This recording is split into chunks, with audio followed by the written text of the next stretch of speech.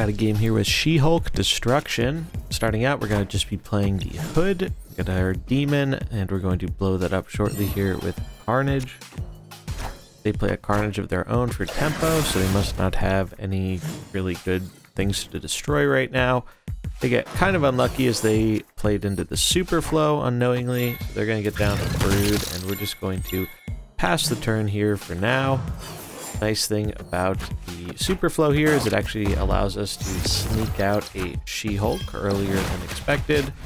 So we're going to get down Wave and our big She-Hulk. Then we're going to follow that up with a Leader to copy whatever big thing they play. In this case, it is a Blue Marvel. Close it out here. So we're just going to go for Nova, nuke the Nova for some additional stat gain, and then have some 1-drops in Yondu and our Demon to close out the game.